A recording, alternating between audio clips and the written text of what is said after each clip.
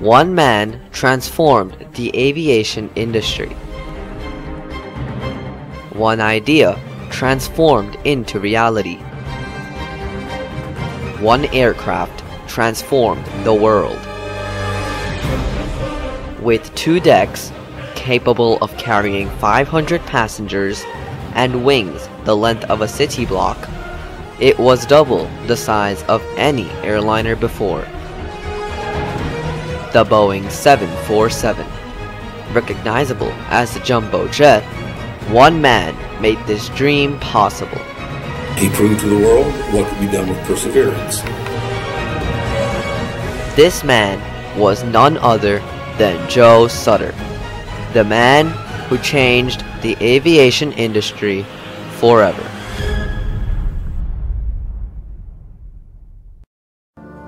The era of intercontinental jet travel began in the early 1960s, when there was a need for something bigger and better. The Boeing company, based in Everett, Washington, had introduced the Boeing 707, which turned out to be quite popular amongst many airlines. Initially, the Boeing 707 was used on transatlantic routes, but soon was joined by the DC-8, which the Douglas company made. The DC-8 looked similar to the 707. However, it could carry more passengers and go farther. Soon after, passenger numbers began to soar by up to 12% per year.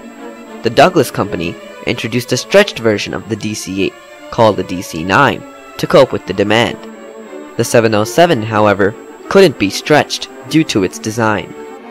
The Boeing company began losing money and was desperately looking for a radical solution. Joseph F. Sutter was appointed to build an aircraft that could compete with the DC-9. Born on March 21, 1921, he always had a love for aviation. As a boy, he would look up to see the new planes soar high up in the sky. Over the summer, he worked at Boeing as an aircraft mechanic while studying in school for an aeronautical degree. After he graduated, he began working for Boeing as an aerodynamics specialist. He earned a reputation as a troubleshooter, which earned him enough fame for the Boeing company to appoint him as the 747 project manager. After several weeks in the wind tunnel testing room, he came up with his final product, an aircraft with a partial upper deck and 4 engines that could fly a quarter of the way around the world and carry double the number of passengers as the 707 and DC-8 combined. He called this aircraft the 747. Back at the first commercial transport that Boeing designed, it was the 247. And why it was called the 247?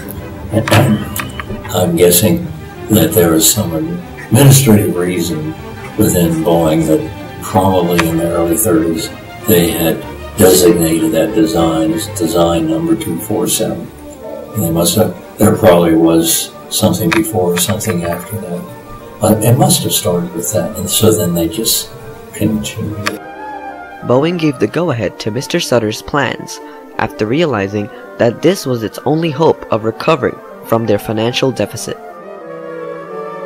In terms of where the money was coming from, Boeing basically gambled the whole company, hoping that the success of the 747 would save them from their financial crisis. Due to the size restraints of the existing factory, Mr. Sutter decided to clear the nearby forest to erect an entirely new building.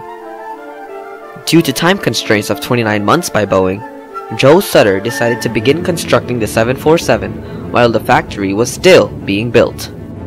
Meanwhile, Boeing's workers disbelieved the company. They wondered why the company was wasting so much money on Mr. Sutter's ideas and designs, when it was already clear that no airline would buy the aircraft. Despite the arguments, Mr. Sutter began showcasing the 747's design plans to its customers. Juan T. Tripp, president of Pan American Airways, liked the 747's design and structure and agreed to purchase 25 jumbos at a list price of nearly $500 million. Other airlines also made purchase agreements, with Iran Air, All Nippon Air, and Japan Air ordering a total of 36 jumbos. The workers were astonished at how airlines had faith in the 747 revolutionizing jet travel. Ignoring the criticisms, Joe Sutter continued building the aircraft. By this point, he was in a lot of pressure from the customers, were waiting for the progress of the 747. He soon discovered that the 747's wing was unable to cope with the outside environment. After spending many months, he redesigned the structure by attaching a short rod at the far tip of the wing, which provided a radical solution to that problem. Now, he had to figure out how to get engines powerful enough to get the 747 to fly. He appointed Pratt & Whitney Incorporated to make the engines. Many of Sutter's team associates did not know that Mr. Sutter's prototype was being built. However, a moment of realization would be achieved when the first 747 would be unveiled to the public.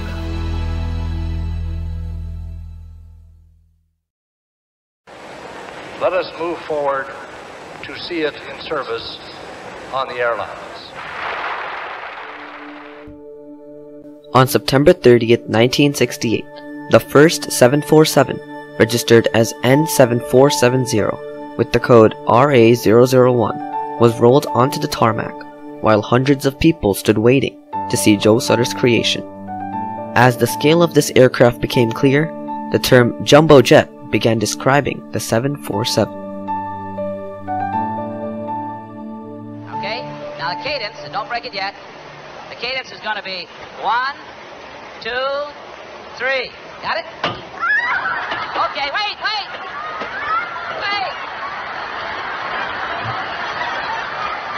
All right. We'll do it again. 1, 2, 3. With all this great pomp and splendor also came the sole purpose of this particular aircraft. N7470 would be used to test the plane's capabilities in extreme conditions to find any design flaws. One phase of testing the aircraft was to bend the wing to see how many degrees of deflection the wing could go through or withstand until the force on it caused it to break. The 747 passed all its tests with flying colors. On February 9, 1969, crowds of people gathered at Payne Field in Everett to witness the flight of the largest transport plane in the world. On board were pilot Jack Waddell, co-pilot Brian Weigel, and flight engineer Jess Wallach. At around noon, Waddell eased the throttles forward. The Superjet accelerated down the runway, its nose lifting. Halfway down the field, the giant plane took flight at a speed of 164 miles per hour. Many people stood amazed at how this big metal bird could even fly. Nevertheless, its successful takeoff marked success for the future. Within the first decade, more than 20 airlines had the 747 in their fleet. The 747 was the prestige aircraft that every airline had to have. With its spacious cabin, the 747 prompted new levels of luxury for passengers. If Joe Sutter had not invented the 747, the world would have never experienced the convenience and magnificence of air travel. Because of his accomplishments, the Boeing company was saved from a financial meltdown. What turned out to be the greatest risk turned out to be the greatest feat for Boeing and the flying public. This wouldn't have been possible if it weren't for Joe Sutter. Today, the 747 with its distinct hump carries hundreds of passengers to many destinations worldwide and is recognized as the Queen of the Skies. Mournfully, Joe Sutter, the father of the 747, passed away on August 30th, 2016 at the age of 95. But the 747 story lives on, with the 747-8i having been released recently. The new 747 boasts a higher capacity and more fuel efficiency. The 747's success was a bit of a surprise. The big moneymaker was supposed to be the Boeing 2707 Mach 2 SST. The SST never happened, but because Boeing had the 747, when it came out and entered service, it literally revolutionized air travel with its much lower operating costs. Despite opposition, Joe Sutter made a mark in history by building an aircraft never seen before. His footsteps have paved the path for the future, with the 747 destined to remain soaring high up in the sky.